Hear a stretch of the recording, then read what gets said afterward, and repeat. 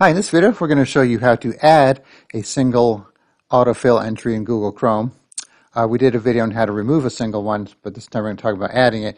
So normally by default the settings for Chrome to have it all enabled to always ask you whenever you go to a website you type in your name and password the first time if you want to save it. So like for example I have this Dropbox here. If I go to sign in,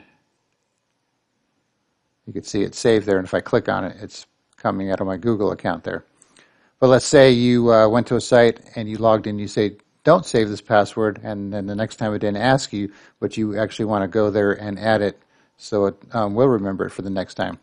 So what you could do is from Chrome, go to the settings, the three dots up here, settings, and you have the autofill section. So now there's two sections, actually three. If you want to save a credit card, you could do that, but I don't really recommend doing that because you never know who's going to get into your browser. So here's for addresses. If you want to add a new address, like your street address, you could put that in there for autofill purposes. But for passwords, so right here you can see how it's enabled by default, so you can turn it off from here, and you can see I have the Dropbox saved as well, so that's where it pulled it from.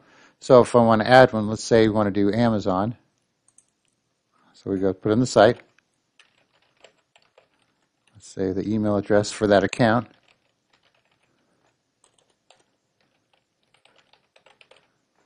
Let's say the password for this account, which is all made up by the way, and we'll save it.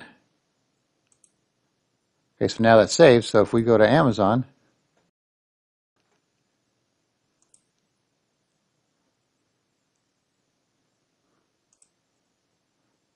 click on sign in, click in the box, see it's pulling it from the account or information that I just added there, the username and password.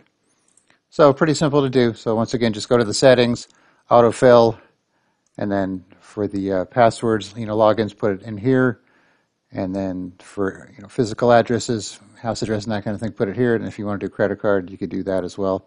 I'll put a link in the video for the method to remove a single autofill address, and then you can check that out if you need to do that as well.